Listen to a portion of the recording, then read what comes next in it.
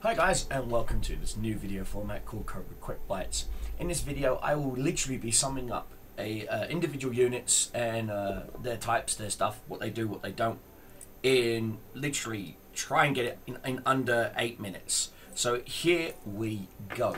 So today we're taking a look at infantry, their do's, their don'ts. What do infantry do? They are the meat and potato of every faction within Heroes and Generals, both America, Germany and Soviets. What you're looking at right now is Jan Schmidt. He is my basic infantryman, as you can see in my army list, for my German faction. Now, the main reason for this unit is to capture and defend points. It's that simple. They are literally the meat and potatoes of the entire faction, regardless of what that faction is. Weaknesses is also their strengths. Their weakness is because they're not a specialized unit, i.e. they do not gain access to specific modifications, i.e. For example, the Kar 98K. This weapon gets specialized mods. If you're a recon, you don't get access to those mods as a infantryman. Like I said, it's their strengths and their weaknesses. Big bonus, lots of access to multiple weapons, as you can see here, varieties of LMGs, semi-automatic rifles, automatic rifles, i.e. the Sturmgewehr 44, the MP40, the MP34, machine Gewehr 42 and the machine Gewehr 34. At the same time, a variety of pistols as well. You get the Mauser C96. You also get the P08 Parabellum and the Walther P38. Now, weapons and gear, depending on your playstyle. For example, if you want to be a very defensive soldier, what you can go with is you can go with an MG build, i.e. MG42, MG34, and quite literally follow that up with a pistol if you're caught in the middle of a reload, or follow it up with a melee weapon, just on the off chance that you really need to kill that guy. You know, he's bum rushing you, you swap to your knife, instant McStabby, he's dead.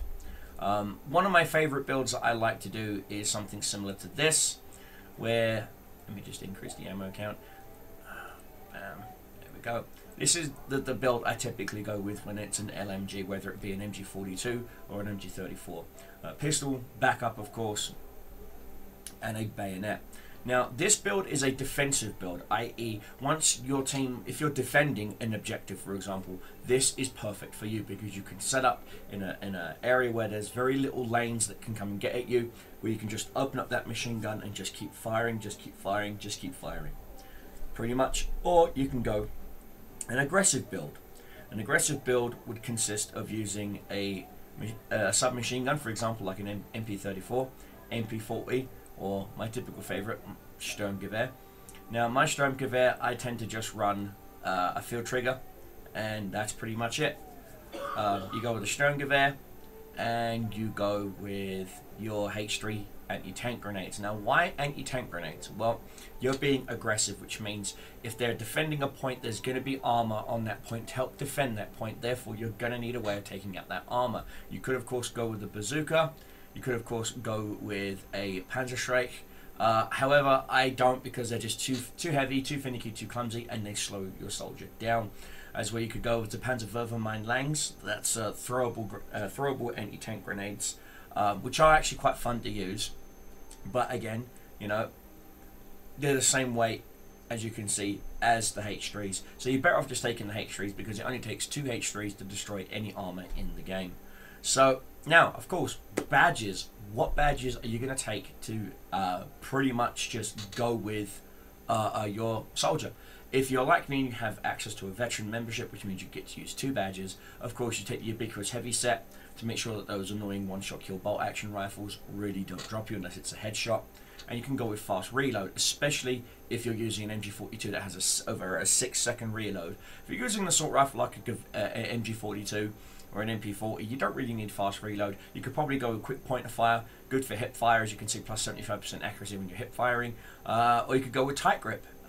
Again, I don't suggest you go with the tight grip because, again, tight grip is synonymous with a light machine gun.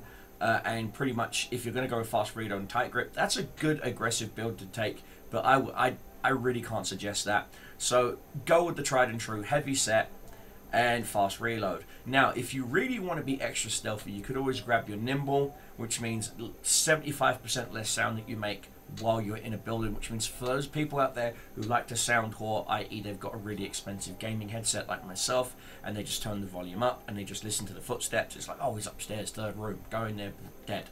You know, that will help reduce that sound. So yeah, overall, that's one thing you can do.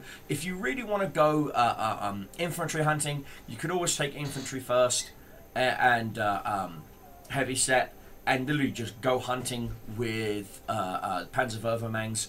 I believe it will take. I believe one Panzerwehrmann landmine will actually destroy a jeep.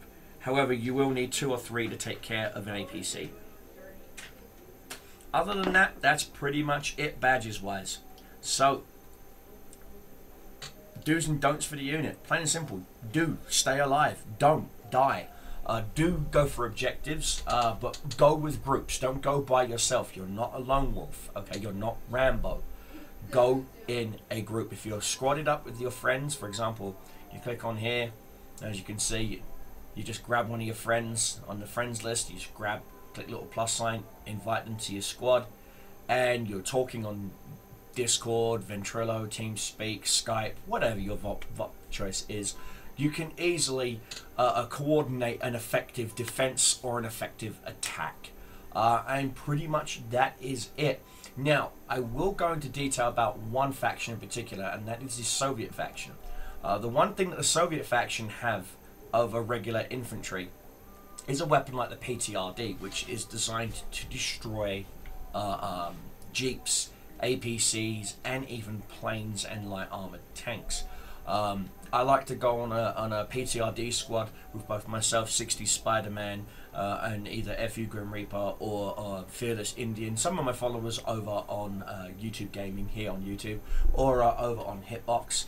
And literally what we do is we pull up a Captain Crad with an an ammunition crate, and we literally just find a nice little spot, and we all just take turns tagging a plane. Tag, tag, tag is dead. Tag, tag, tag is dead. Tag, tag, tag is dead. Oh, Jeep, tag, destroyed. Oh, look, here's an APC. Alpha Strike, we all fire on it.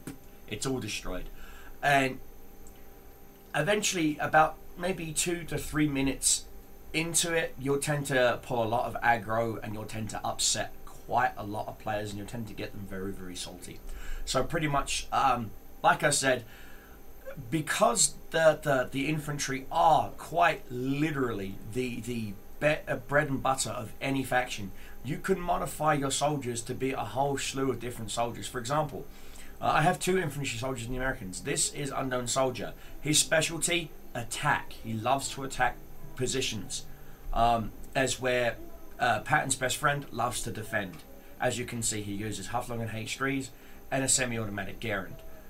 That's ultimately what they do.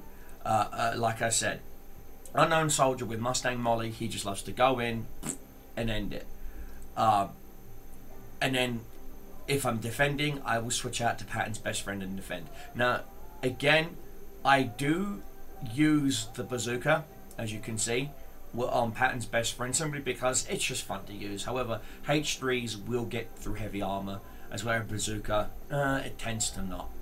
But yeah, like I said, guys, that's pretty much infantry. Please leave a like, a comment. If you're new here, hit the subscribe button. I greatly appreciate it. And most importantly, this has been Cobra Quick Bites, and I'll see you in the next video, my friends.